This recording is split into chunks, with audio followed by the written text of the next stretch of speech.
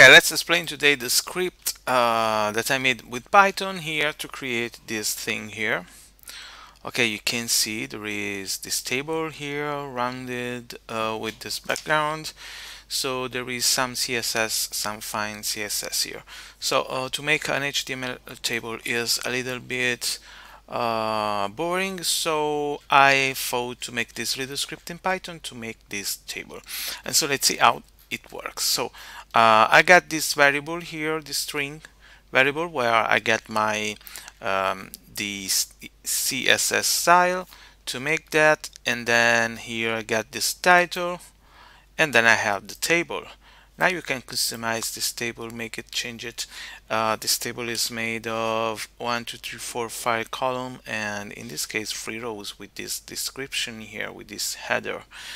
And the header is fixed because I think that you could want to make something fixed here, of course, but you can change it. However, the part that you will change, want to see here, the HTML stops, and here comes Python to say so. And you see here, I want to put here the rows.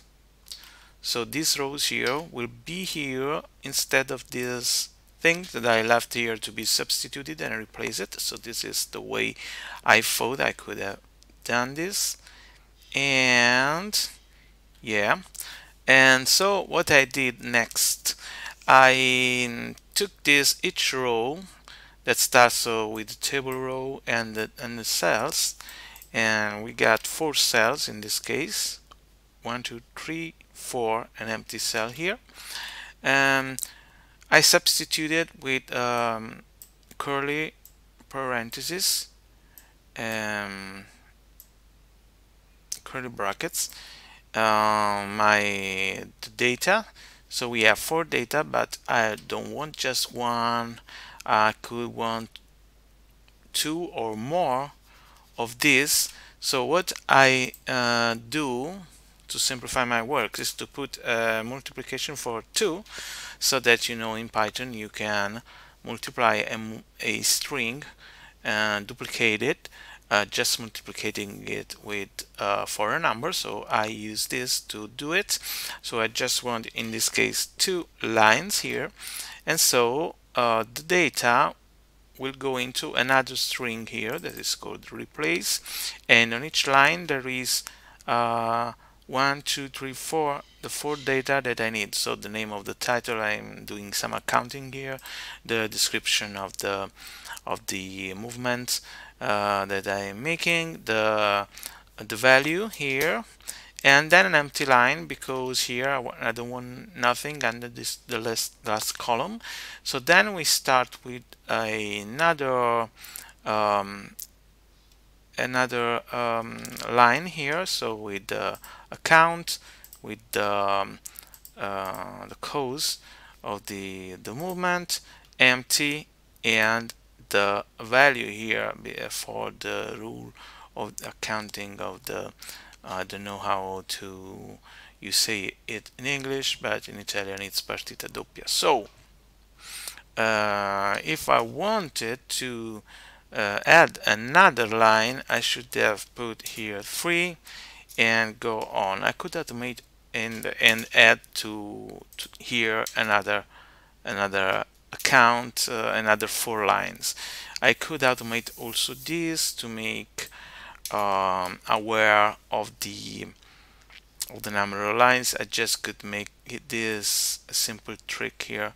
I could put this one up before this variable here and do multiplicator for len replace dot split n divided by divided by 2. So if there are 8 lines, it will be 2. If there are 12 right? 12 lines, it will be free. It should work. Let me try it.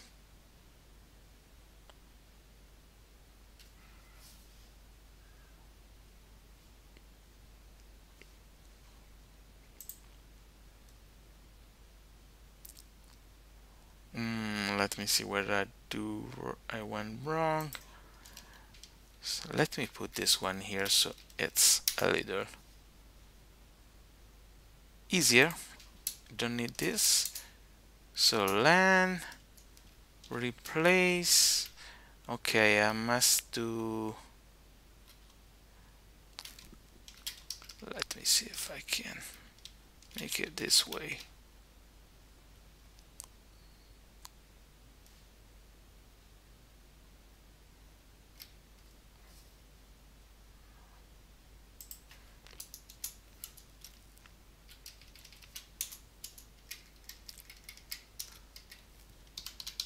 Lines equal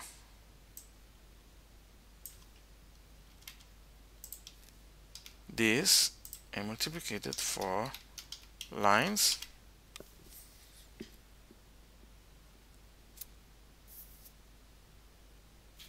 Okay, I must do divided by 4. Okay, that was the mistake. Okay, so now automatically if I add another 4 lines, like let me do an example here and just okay, I put something random here and an empty line. There it is. I added another line here. So now you just have to deal with this forget, and you can forget this thing here. So that's all, and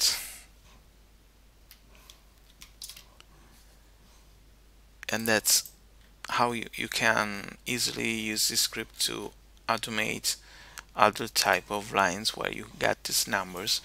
You could also make something a little different. Maybe you could use commas here to have more control if you want of your thing here. You can go here, so each line will be on one line. Just leave something empty here, and this one. So this should be the same. You should divide by 2 now, and also no, always by 4, because you could just divide by this, and then you could do no, you could just go and split it by the comma, and it should work. Doesn't work perfectly because I think here I got to put another comma here. There it is. So now if you prefer, this is maybe even easier because you can have a greater control, and this could be, as you can see, a CSV, control, a CSV comma separated value format. So it's really very convenient, very easy to do. You don't have to think about the things that it goes to the next line. I could also do it like so. I think if you prefer, that is more readable. Yes, it's perfect. It goes perfectly right. So that is all to create easily a table. And let me add another thing here.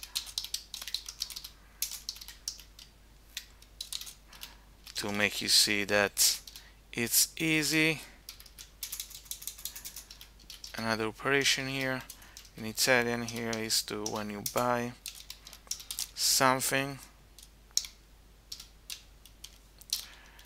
and so you have a certain price in euro and euros, and then you have to pay this tax here,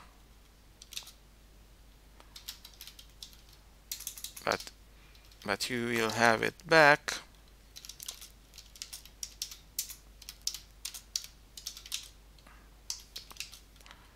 And it's 22%, so it's 22. Then you have to pay to someone, goes into this account, and you say the number of the invoice, and you have nothing in here, and 122 in case you want to know. So okay, there it is. I just missed something, I think. I must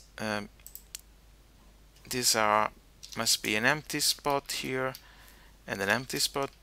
No, yes, no, sorry, an empty spot at the end and at the end. Okay, now it's perfect, and you can see we got these operations here. I could even do something more.